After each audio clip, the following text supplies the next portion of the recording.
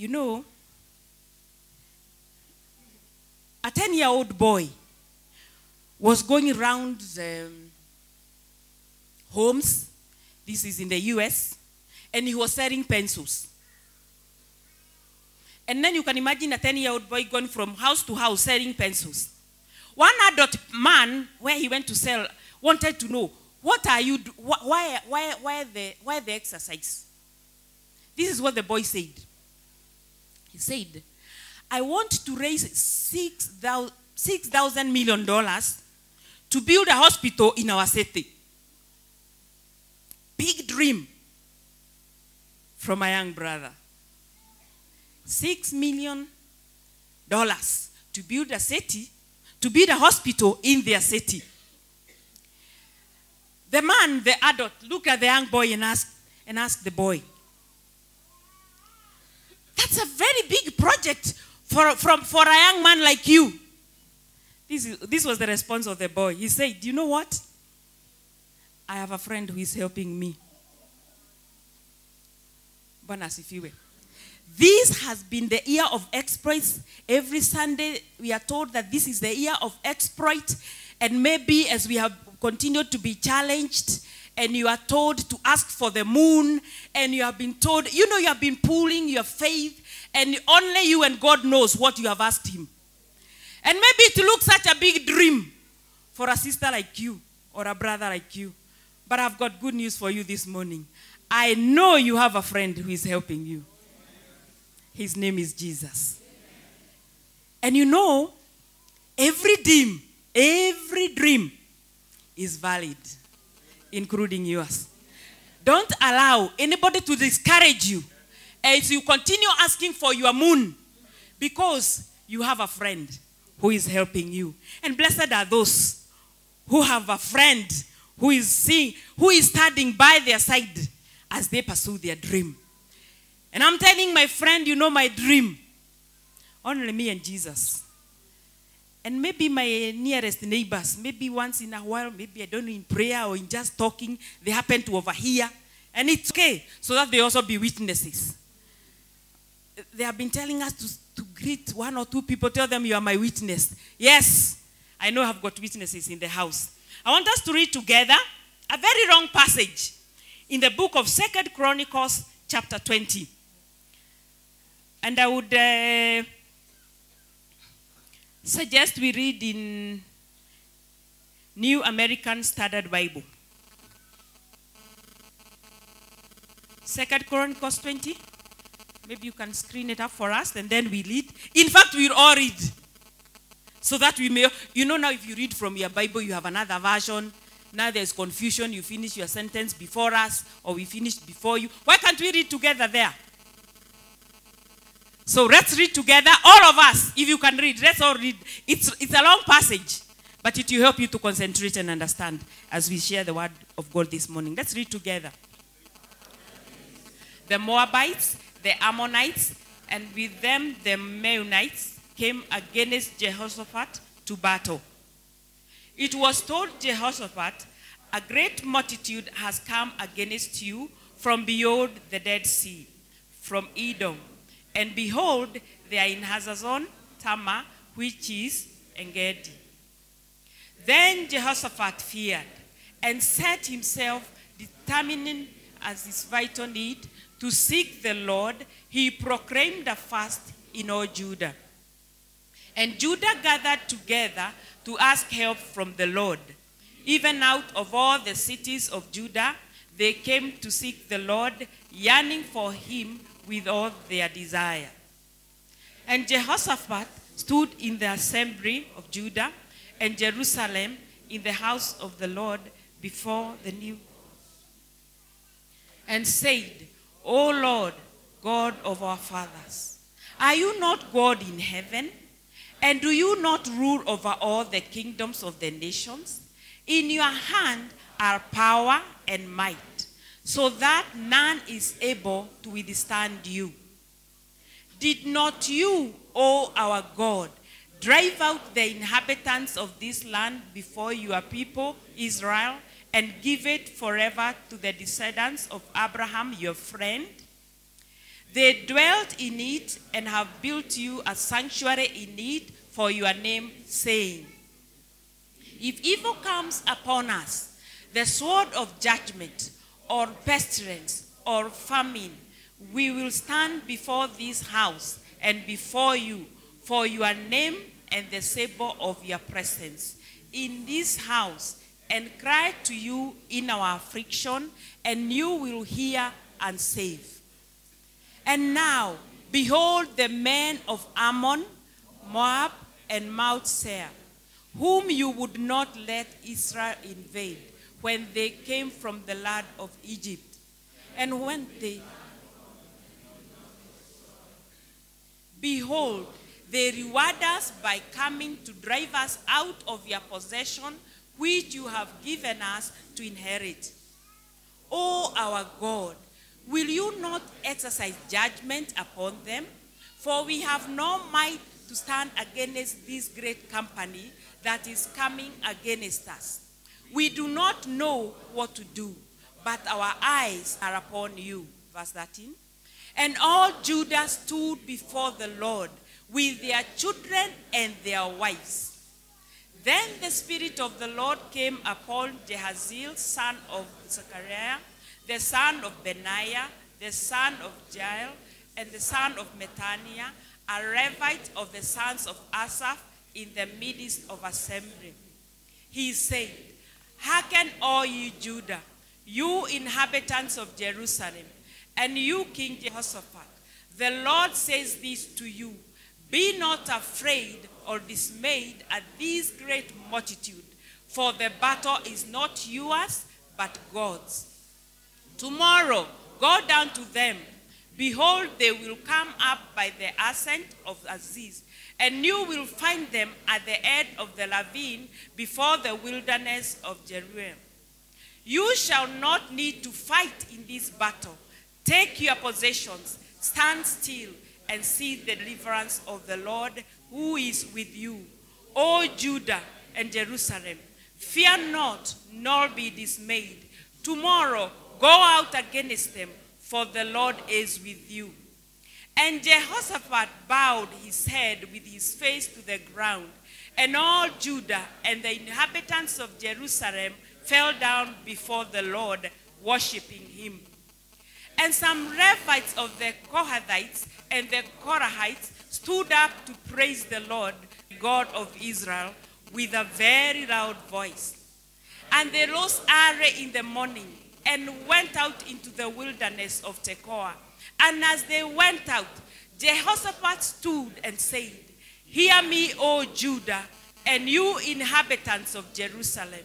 Believe in the Lord your God, and you shall be established. Believe and remain steadfast to his prophets, and you shall prosper. When he had consulted with the people, he appointed singers to sing to the Lord and praise him in their holy priestly garments as they went out before the army, saying, give thanks to the Lord, for his mercy and loving kindness endures forever. The Lord set ambushments against the men of Ammon, Moab, and Mount Seir, who had come against Judah, and they were self-slaughtered. For suspecting betrayal, the men of Ammon and Moab rose against those of Mount Seir, utterly destroying them. And when they had made an end of the men of Seir, they all helped to destroy one another. And when Judah came to the watchtower of the wilderness, they looked at the multitude, and behold, they were dead bodies, fallen to the earth, and none had escaped. And when Jehoshaphat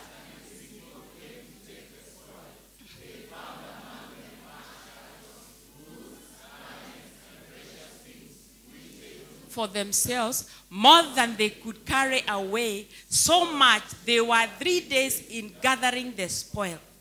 On the 4th day, they assembled in the valley of Beraka. There they blessed the Lord.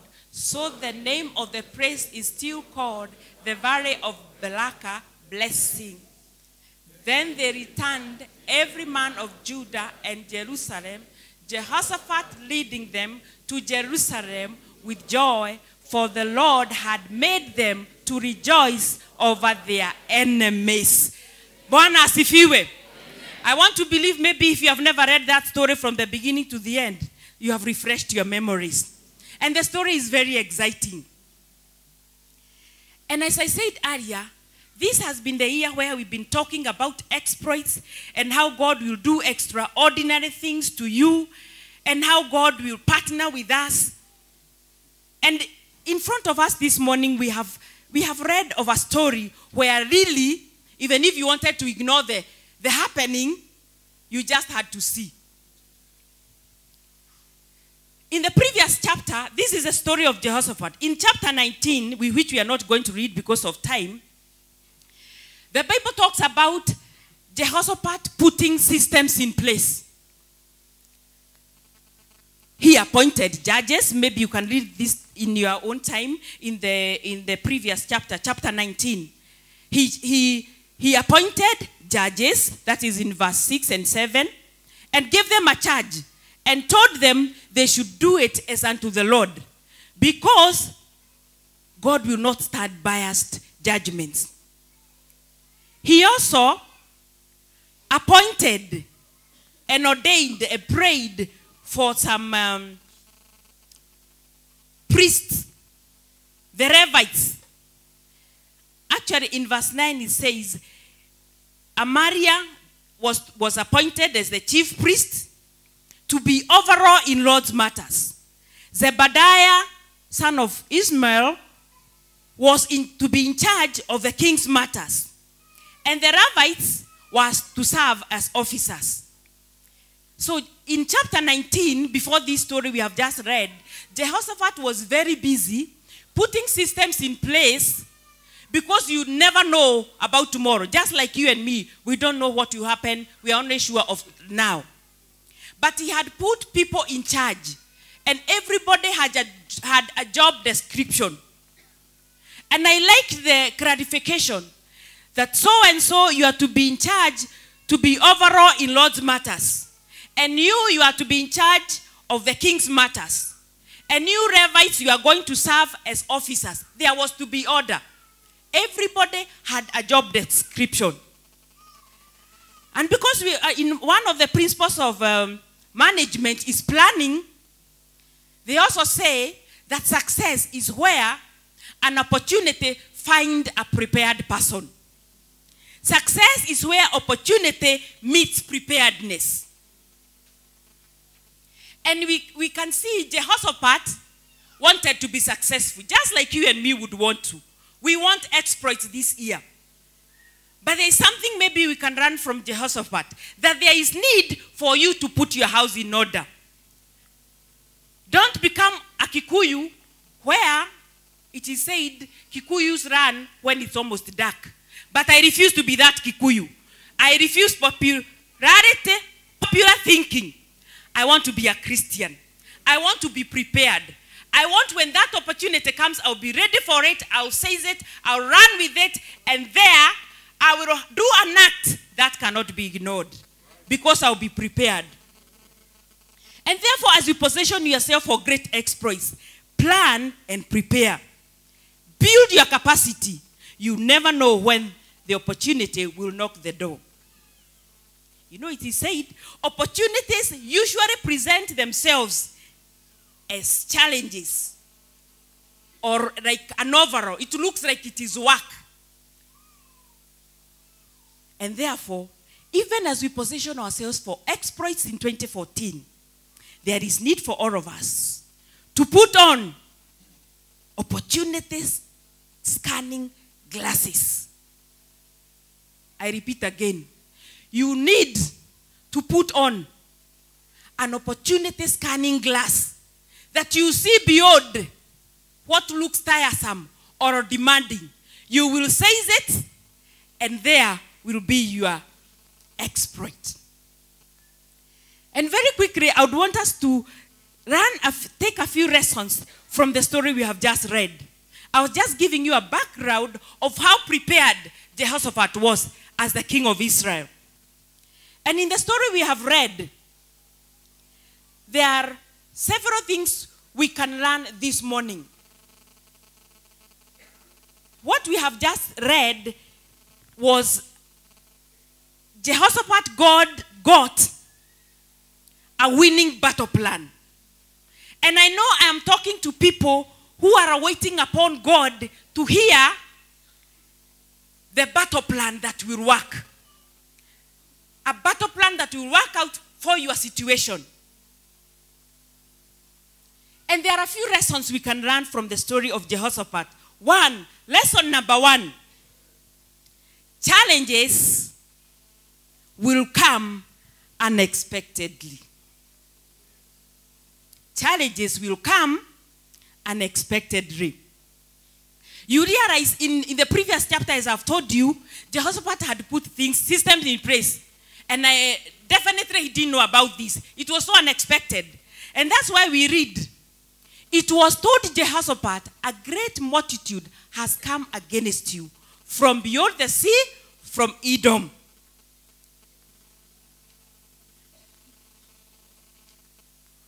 You know, I want to tell you this morning, let us be ready. Because it presented itself as a challenge. As we read in the story, you realized how Jehoshaphat was shaken. He feared when he got the news. But when we were ending, we were all very excited. Weren't we? How it ended. That they were not even able to correct the spoil. It took them 3 days. But if you read the beginning verses and the last verses, we need to get a few lessons what happened between the two. Between the challenge and the outcome. Lesson number 2. Kindly put on the next one. You know what? I am here to remind us that God has a specific battle plan for each challenge. It may not, by the way, be a challenge. He has a battle plan for that exploit which looks like a mountain for you. If you follow the instructions, just like the doctors tell us, follow the instructions carefree. If you follow the instructions, your battle plan will work out. The outcome of your battle plan will be a great exploit, a great success, a real prosperity. And I know we all want to position ourselves for great exploits. When Jehoshaphat was told that the ites, you realize there were the Moabites, Ammonites, Timurisoma, nakina nani wengine? Moabites. By the way, I don't know why the Bible has a lot of ites. The Jebusites, Amalekites, the Moabites, the Ammonites. And you are Moabites. You are Diseasites. So you know them. Which is your ite. You know your ite.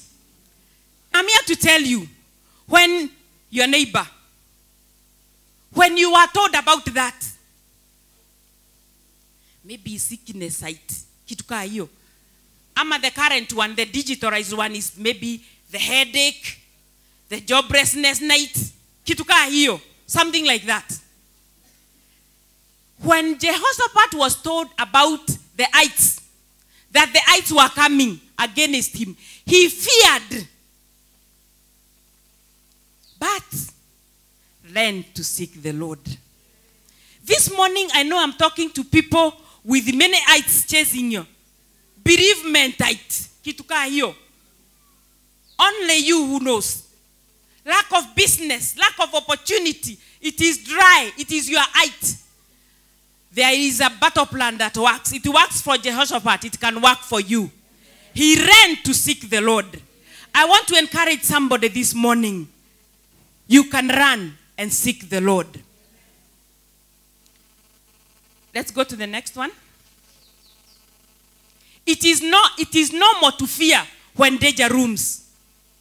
But how you react to the fear makes the difference. And this is how Jehoshaphat responded. Jehoshaphat decided to seek the Lord. And I want you to help me by asking maybe your neighbor. Ask yourself, when trouble comes, do I run to the phone or to the throne? Ask your neighbor, when trouble comes, do you run to the phone? The first thing that comes to your head is, whom can we call? Do you run to the phone or to the throne? There is a battle plan that works. I wish you can first of all run to the throne, because that's where you get specific instructions. You don't have to do trial and error. The Lord can reveal the battle plan for your challenge. We run to the throne before the phone. Why should we run to the throne?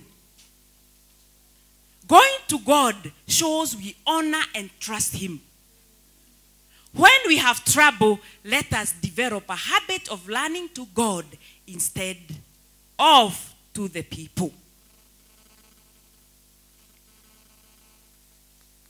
Seek the Lord rather than your own mind.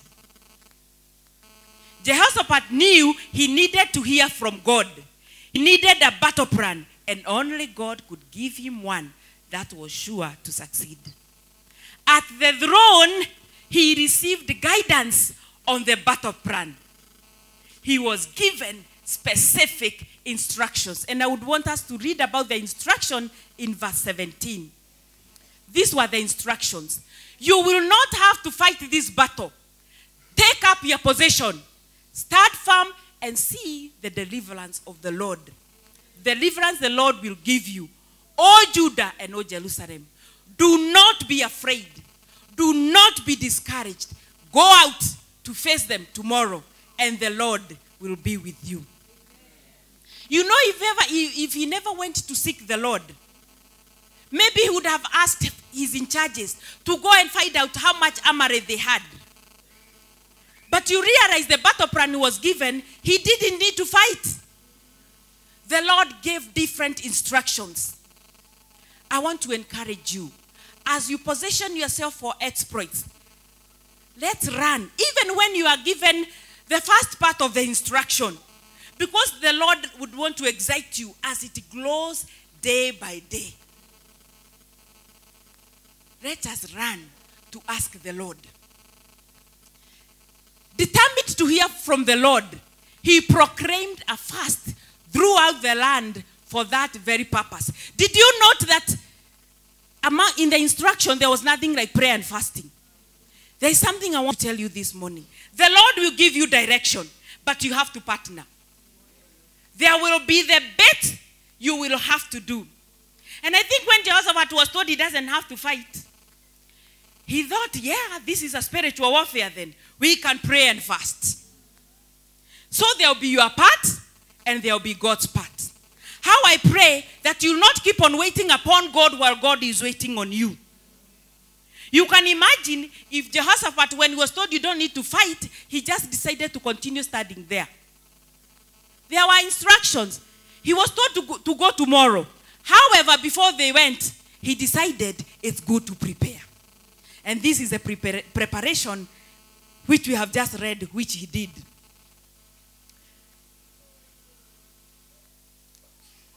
The other lesson we can learn is that knowledge of God's character will help you position yourself for the exploit. There is need, and I think it is coming up from the time we were given our theme verse, that it is them that know their God who will do exploits. It is recurring now and then. Jehoshaphat knew that God was almighty and he was the God of heaven. He knew God's character. My brother, you need to know that God is God. God is in heaven. God is almighty. He knew that God was ruler over all the kingdoms, including the Ammonites, the Moabites, and the Mennonites. He knew the arm of flesh can fail him. And that's why he didn't want to trust in man. He also knew that God is just and cannot repay good with evil.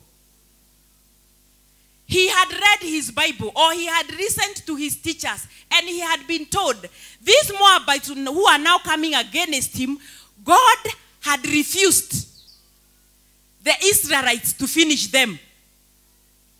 And now they were coming to repay good with evil. They had been spared, but now they were coming to draw them out. So he presented his case before God and said, you are even aware that you never allowed my forefathers to move them out. And therefore, I am sure, God, you are so just, you cannot just allow them. There is need for us to know God's character. There is need for you to know the promises of God. There is need for you to know, to have some reference points of what God has done has ever done. And keep on referring to him. Can you imagine? Did you notice the many questions he asked to God? Aren't you the one?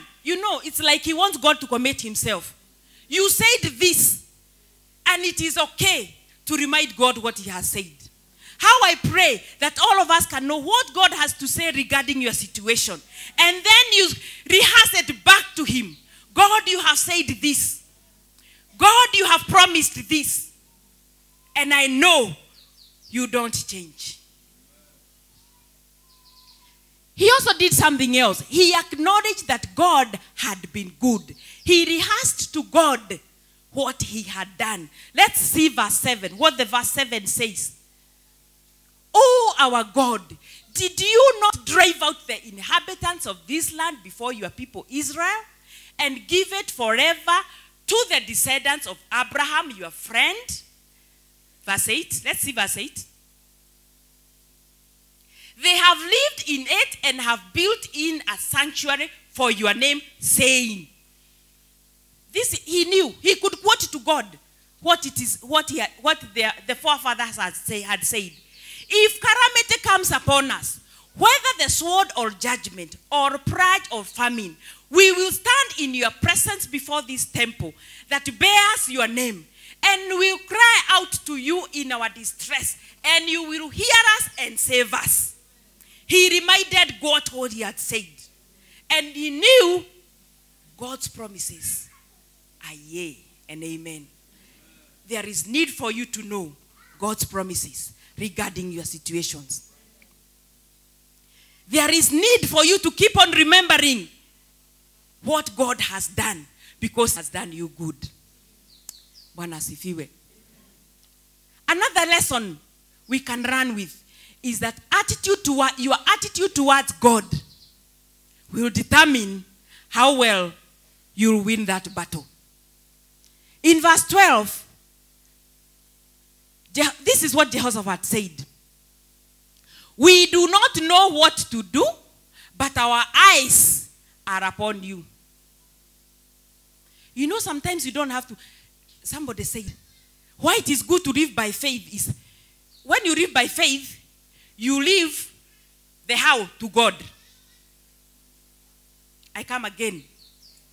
When you choose to believe in God, how he will meet your need, you leave it, the how, you leave it to God. When you don't want to live by faith and you want to do a lot of working, then you take over even the job of thinking how. And many times you'll burn your fingers. I want to encourage you this morning, your attitude that God, you may not have an answer right now, but God. When he realized they didn't know what to do and acknowledged that before God, at least he knew a few things he can do. I told you this is a partnership. The battle plan, it will be a partnership. At least he knew, I may not know how we will beat all the ites, but at least I know something we can do. And these are some of the things he came up with they can do. He knew, one, they needed to trust God because they had no might against their enemies. They did not know what to do. They needed to have their eyes focused on God. You focus your eyes on God. And when you focus, God said, what you focus on becomes bigger and greater.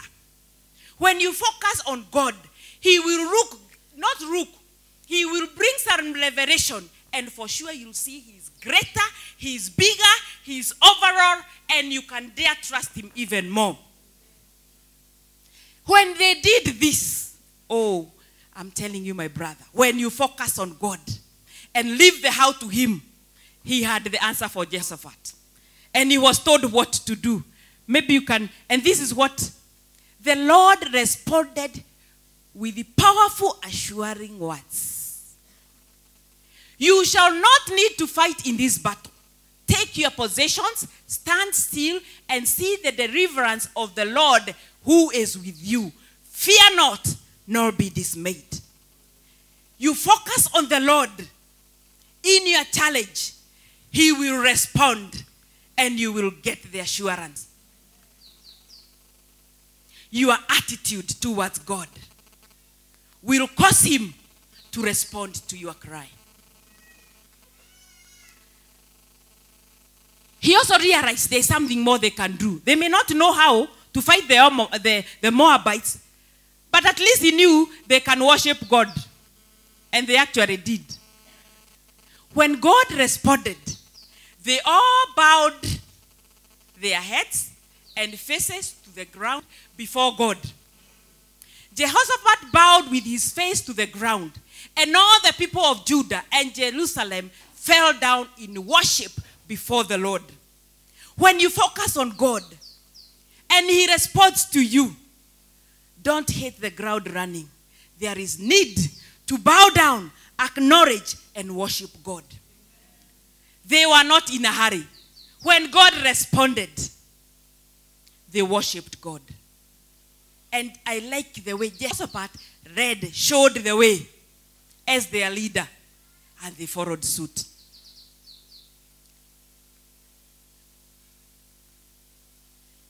Let's read verse 19 and 21. They worshipped God, and in verse 19, they realized there is something more they could do. Then, some Levites from the Kohathites, I told you there's a lot of ites in the Bible. The Korahites stood up and praised the Lord, the God of Israel, with a very loud voice. Bwana asifiwe. When God answered, hata washirika wa Jehoshaphat wali shout. Bwana asifiwe. When God does it for you, number one, don't forget to worship him. Number two, don't forget to praise him. He loves it. No wonder the Bible says he dwells in the midst of the praises of his people. When you worship God and praise him, he's more present.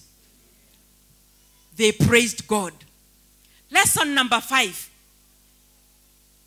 Respect and order in families enhances great exploits. Did you notice when Jehoshaphat called for the prayer and fast? The Bible says, all Judah stood before the Lord with their children and their wives. I want to believe, because the men are not mentioned here, they are being referred as the Judah. And then there were, in another version, it talks with their babies, the children, and the wives. My brothers, men, Bwana asifiwe. I want to encourage you this morning. Even the Bible is referring to you as the Judah. When the prophet called for the prayer and fasting, I want to believe the brothers said, the brothers of Judah, everybody, close the doors. Mama Nyambura. By the way, he doesn't call me Mama Nyambura. But I'm just saying this. I want to imagine the men of Judah said, all of us, both big and small, male or female, we are all going to participate in prayer and fasting. Can you imagine? The babies, the children, the wives, we are going to seek the Lord. Why? You know what? When there is danger, it was told Jehoshaphat there was danger. But do you think it's only Jehoshaphat who would have been killed? It is everybody. When there is danger in your family, it will affect both big and small. Therefore, my brothers, I want to encourage you. Encourage your family members on godly things, godly issues. Because there is their place. Encourage your wives and children to go to the house of God. Lead the way. Role switching is out of order. I repeat again. Role switching. Role switching. Men, you read, we follow. If you were on Friday, you are reading, we will follow. Maybe now, maybe then there will be another one for the daughters of faith. But this one is for the men. You read.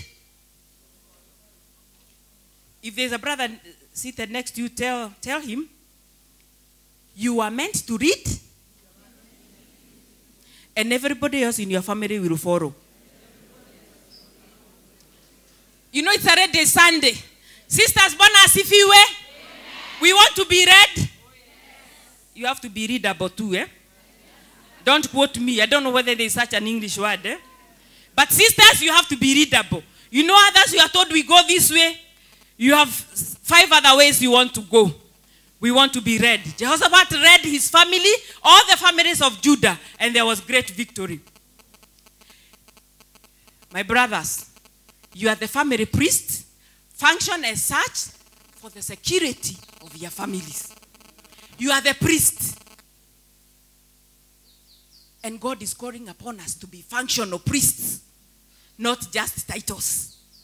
In the book of 1 Samuel chapter 2, there is a very sad story of a priest by the name Eli. We might not read because of time. But in that story, he had sons, Phinehas and Hophni, sons of Eli. If you read in 2 Samuel 22 to 25, maybe you can read very fast as I try to wind up. 2 Samuel 22 to 25. Iko? Oh, chapter 2. Sorry. 2 Samuel chapter 2, 22 to 25. No, 1 Samuel, sorry. 1 Samuel, I'm sorry about that. Now Eli, who was very old, heard about everything his sons were doing to all Israel, and how they slept with the women who served at the entrance to the tent of meeting. So he said to them, why do you do such things? I hear from all the people about these wicked deeds of yours. No, my sons, it is not a good report that I hear spreading among the Lord's people.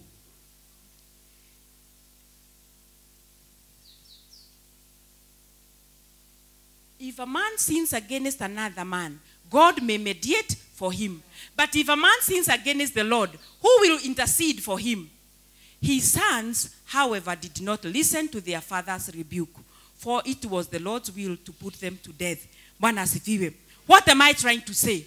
I am trying to say to the men in the house, there is need for you to mentor your sons, to mentor your daughters, to mentor your families. Show them the Lord's way. The Hophnis and the Phinehas were warned, but they never heeded, and they died. We don't want to die. We want to live and see the cathedral. We want to live and see the exploits. We want to live and see you in your new house. We want to live and see you in your big car. Let's style up and align ourselves because we want to be safe, and we are safe in the Lord's hands.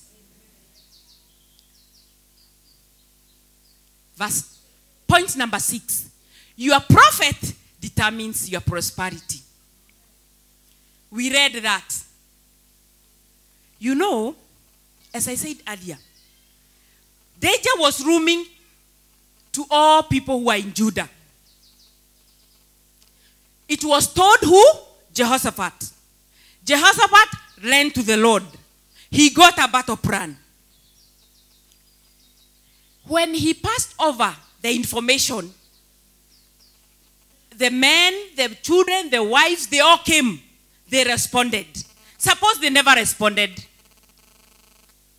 You can imagine what would have happened, yeah? We said we are partnering with God. And Judah gathered together to ask help from the Lord. Even out of all the cities of Judah, they came to seek the Lord, yearning for him with all their desire. They responded. They were called to come and seek the Lord, to come and pray and fast. They came. And there they got their freedom. The Lord fought for them. It matters how you take what you are told by your prophets. That is the word of God. Your prosperity, your breakthrough, there is a connection. Because by the time they come to tell you, they have listened from the Lord. So when you decide to dismiss them, it's at your own risk. Bwana asifiwe. Therefore, your connection with your prophet matters. And no wonder we read in verse 20. Maybe we can read it very fast. Again, it says, and Judah gathered together to ask help from the Lord. Even out of all the cities of Judah, they came to seek the Lord, yearning for him with all their desire. I want verse 20.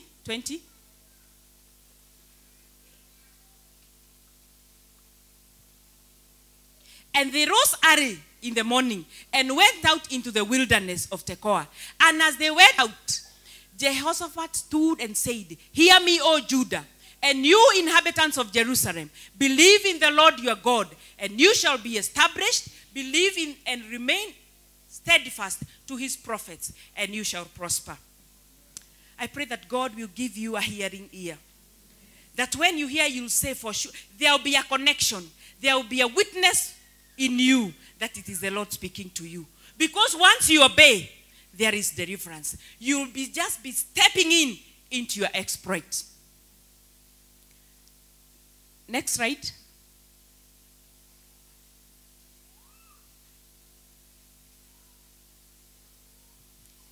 Can I have the next slide? Thank you. The whole of Judah was in danger. Jehoshaphat came up with a battle plan. Everyone, and this was the plan. Everyone was to pray and fast. As they obeyed, God spoke through his servant. Their deliverance was linked to the words of their leader. And you know what?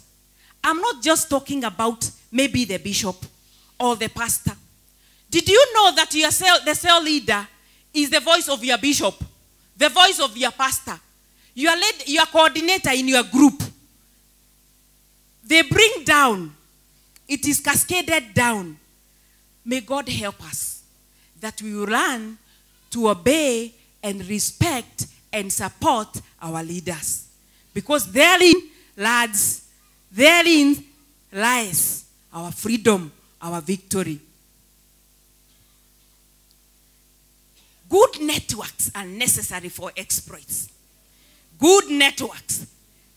At the very beginning we read that it was told Jehoshaphat. Who told him? Somebody. Meaning, he was connected. You need connections. May God give you destiny helpers. You need networks. There are some of you who will pursue a network, and therein it will lead you to your exploit in 2014. Therefore, good networks, healthy networks. Jehoshaphat had healthy relationships with the people he was leading. And that is why he was given this information. Let's go to the next. He summoned the whole of Judah, and they turned up to pray and praise and implement the battle plan. People are the most valuable assets we have. You can travel to many places without money just because you have got healthy relationships and good networks. In this year of exploits, I pray that there are no exploits for our own leaders. You need your brothers, you need your sisters. May the Lord connect you. May you become the destiny helper to your brother, to your sister.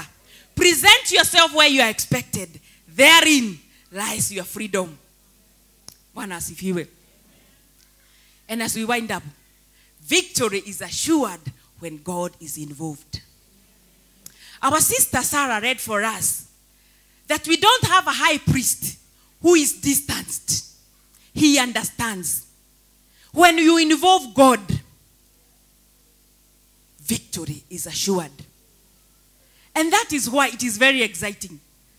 The enemies got confused, rose against one another, and slaughtered each other. May the Lord bring confusion at your enemy's camp until they start slaughtering one another. They were trying to plan evil for you, and then they themselves, they are confused. How I pray there will be confusion in the enemy's camp. They got so much spoil, it took 3 days to gather. They were overjoyed. And when they were overjoyed, can we see verse 25? They continued praising. When the Lord gets you there, don't be in a hurry. How I pray that you will praise him more than ever before. When Jehoshaphat and his people came to take the spoil, they found among them much cattle, goods, garments, and precious things which they took for themselves, more than they could carry away. So much they were 3 days in gathering the spoil. Verse 26. On the 4th day, they assembled in the valley of Beraka. There they blessed the Lord. So the name of the place is still called the valley of Beraka, the valley of blessing. There is a version I read, and it is verse 26. It says, I want to read it in, yes. On the 4th day, they gathered in the valley of blessing, which got its name that day because the people praised and thanked the Lord there. May the Lord lead you to your valley of blessing. Amen. And when you get there, may you praise him until the enemy knows you have been blessed. Amen. When the Lord remembers you, let even your enemies know he has come. Amen. Let's read verse 27. Verse 27. Then, led by Jehoshaphat, all the men of Judah and Jerusalem returned joyfully to Jerusalem, for the Lord had given them cause to rejoice over their enemies. May the Lord give you a cause to rejoice over your enemies. May he present a table in front of your enemies. May the Lord keep you until when he does it, even your enemies will join you in the Thanksgiving service. You know, when it is exploit, notable things, they will not be hidden. They will see both your friends and your enemies. When you organize for that meeting, I pray that even the enemies will find their way just to come and be witnesses of what God can do. When the Lord leads you to the valley of blessing, I pray that you will remember he has done it. And you know what? We can make some of this declaration. The valley of blessings became their destination. What had started as a challenge, that the Moabites, the Amorites, they are coming against you, led them to the valley of blessing. A valley of blessings awaits everyone who will partner with God. How I pray that each one of us is going to partner with God. Let's all stand up. I want to make a few declarations. And if you're in agreement, you say yes. If you're in agreement, you say amen. May God always cause you to know what your enemies are planning against you. Amen. May the information leak out. Amen. So that you not be caught unawares. Amen. May God always cause the enemy's plans against you to backfire. Amen. May God become your first choice consultant when in imminent danger. May the throne become your first option. Amen. May your destiny helpers locate you with speed. Amen. May your enemies help to destroy one another. Amen. May none of your enemies escape. Amen.